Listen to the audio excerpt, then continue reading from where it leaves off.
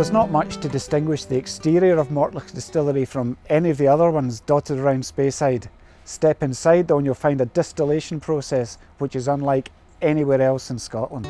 Unfiltered's guide for the day is Senior Site Manager Rune Molvik, who explains what makes Mortlach so distinctive.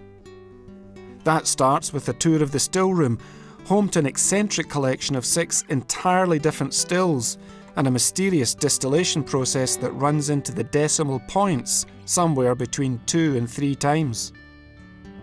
Well, if you go to a kind of a traditional malt distillery, you've got the double distillation. Come to Mortlach and it's a bit different, absolutely. So you have a unique setup of stills in terms of none of them are the same. So we do about 2.81 distilled, but really what we focus on is the flavours, you know, the flavour of the whiskey. So we're talking about Mortlach being the beast of Dufftown, and the flavours you get is probably the closest you can get to an Islay whiskey, but still on Speyside. So you've got the bold, rich, kind of meaty flavour from the sulphury new make, but also you've got the fruity, and also you've got kind of a malty flavour as well. So if you look at it, actually how the stills are set up, you almost got 3 distilleries in one.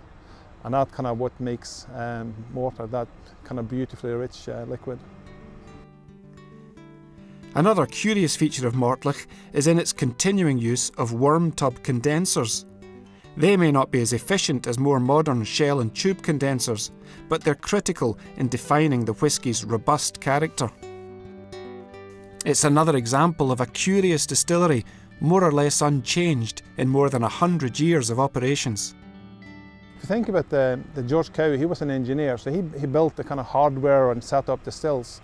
Then he has his son Alexander, who'd been out in the Far East there and coming back as a doctor, more kind of a medical profession, and really trying to experiment with flavours and trying to use what his dad George had kind of built up here and experiment to get those really strong, heavy kind of characteristics that Mortlach is. And that's been pretty much the same since 1896. And it's the way we distill it now. It's the way Alexander set it up in 1896. And we call it Alexander's way. And it's, although we are modern at the moment, we're still doing it the same way. So yeah, it's pretty unique and pretty special.